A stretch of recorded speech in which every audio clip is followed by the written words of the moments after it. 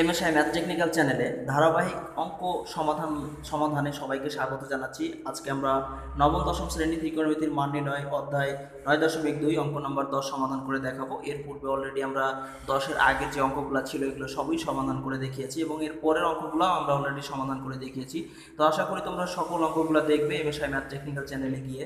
তো আজকে আমরা যে অঙ্কটি নিয়েছি 1 মাইনাস কস স্কোয়ার 60 ডিগ্রি, আর নিচে আছে 1 প্লাস কস স্কোয়ার 60 ডিগ্রি আছে এবং প্লাস সেক স্কোয়ার 60 ডিগ্রি। এখন আমরা এখানে শুধুমাত্র মানগুলো বসাই দিয়েই কিন্তু অঙ্কটি সমাধান করতে পারবো। দেখতে থাকো এমএসআই ম্যাথ টেকনিক্যাল চ্যানেল। এখানে আমরা কিছু করি নাই, শুধুমাত্র কি করেছি স্কোয়ারগুলোকে বাইরে স্কোয়ার করে দিয়েছি সকল তিনটার ক্ষেত্রেই। এখানে কস স্কোয়ার 60 ডিগ্রি ছিল, আমরা কস 60 ডিগ্রি বাইরে স্কোয়ার করেছি। এখানে কস 60 ডিগ্রি বাইরে স্কোয়ার করেছি, আর এখানে সেক 60 ডিগ্রি বাইরে স্কোয়ার করেছি। এখন কি করব, এখন শুধুমাত্র আমরা মানগুলো বসাবো। কস 60 ডিগ্রি সমান কত এবং সেক 60 ডিগ্রি সমান কত, এই মানটা বসালে আমরা পেয়ে যাব। তো আমরা জানি যে কস 60 ডিগ্রি সমান হচ্ছে 1/2 আর সেক 60 ডিগ্রি সমান হচ্ছে 2। তো আমরা এখানে ওই মানটা বসিয়ে দিয়েছি যে কস 60 ডিগ্রি সমান হচ্ছে 1/2, এটা এর উপর স্কোয়ার ছিল তাই স্কোয়ার করে দিয়েছি। আর এখানে আমাদের কস 60 ডিগ্রি সমান 1/2 স্কোয়ার ছিল তাই আমরা স্কোয়ার করেছি, আর সেক 60 ডিগ্রি সমান হচ্ছে 2, এটার উপরে আমরা কি করেছি স্কোয়ার করে দিয়েছি যেহেতু স্কোয়ার আছে। এখন যদি আমরা এটাকে হিসেব করতে চাই তাহলে আমাদের কি হবে, এটা যদি আমরা হিসেব করতে চাই তাহলে 1 উপরে 1 মাইনাস, যেহেতু 1 এর উপর স্কোয়ার আছে তো 1 এর উপর স্কোয়ার থাকলে 1, আর 2 এর উপর স্কোয়ার আছে তাই এটা হয়ে যাবে 4। নিচের ক্ষেত্রে একই অবস্থা, তাহলে এটা হয়ে যাবে 1 প্লাস 1/4।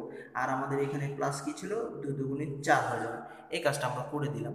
এখন আমরা খুব সহজেই এটাও মান বের করে নিতে পারবো। তো এখান থেকে আমরা উপরেরটা উপরে লসাগু করবো আর নিচেরটা নিচে লসাগু করবো, তাহলে হয়ে যাবে। তো আমরা এই পাশ থেকে চলে আসছি এখানে। আমরা যদি 4 লসাগু করি তাহলে 4 একে 4, আর মাইনাস 4 আর 4 যদি ভাগ করি তাহলে 1, একের সাথে এখন করলে 1, আর নিচে তো আমাদের লসাগু 4 পেয়েছিলাম। তো এই ক্ষেত্রে আমরা নিচেটাও একই অবস্থা করেছি, শুধু এখানে প্লাস ছিল আর এখানে মাইনাস, একই অবস্থা। তো আমরা এটা সমান আবার আরেকটু কাজ করে নিতে পারি। আমরা যদি এখন হিসেব করে নিই তাহলে কি হবে, তো আমরা হিসেব করে নিয়েছি 4 থেকে একবার দিলে এখানে 3, আর নিচে ছিল 4 ঠিক রেখে দিয়েছি, আর 4 আর 1 5, আর নিচে ছিল আমাদের 4, আর যোগ 4 ছিল 4 আমরা রেখে দিয়েছি। এখন আমরা এটাকে আরেকটু হিসেব করে নিতে পারি। যদি আমরা এটাকে আরেকটু হিসেব করতে চাই তাহলে এই পাশে যদি আমরা চলে আসি, অর্থাৎ এরকম যখন দুইটা অংশ আমাদের ভাগে চলে আসে তখন আমরা কি করি, উপরেরটা ঠিক রাখি, আর নিচেরটা যখন গুণ চিহ্ন দিয়ে নিতে চাই তখন আমরা নিচেটা উপরে যাই, উপরেটা নিচে আসে, অর্থাৎ 4 উপরে চলে যাবে আর 5 নিচে চলে আসবে। এর সাথে ছিল যোগ 4, এর সাথে যোগ 4 আমরা করে দিলাম, এখানে যোগ 4 ছিল আমাদের 4 করে দিয়েছি।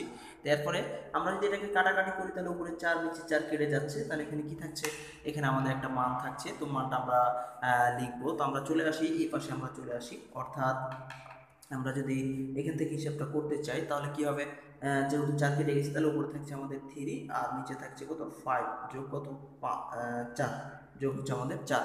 এটাকে যদি আমরা আবার লসাগু করতে চাই তাহলে লসাগু কি পাবো, লসাগু পাবো আমরা 5 যদি পাই তাহলে কি হবে, 3 থাকছে আর এখানে 4 5 20, অর্থাৎ লসাগু আমরা 20 পেয়ে যাচ্ছি। 20 পেলে আমরা এখন এটা যদি হিসাব করতে চাই তাহলে কি 20 আর 3 23, অর্থাৎ 23 বা কত 5, এটাই হয়ে গেল আমাদের আনসার। তো আশা করি তোমরা কষ্ট করে ভিডিওটি দেখেছো এবং দেখে যদি তোমরা কিঞ্চিত পরিমাণে উপকৃত হয়ে থাকো তাহলে অবশ্যই ভিডিওতে একটি লাইক দিয়ে কমেন্ট বক্সে মতামত লিখে, যদি চ্যানেলটি সাবস্ক্রাইব করে না থাকো তাহলে অবশ্যই সাবস্ক্রাইব করে সবার মাঝে শেয়ার করবে। ধন্যবাদ কষ্ট করে দেখার জন্য।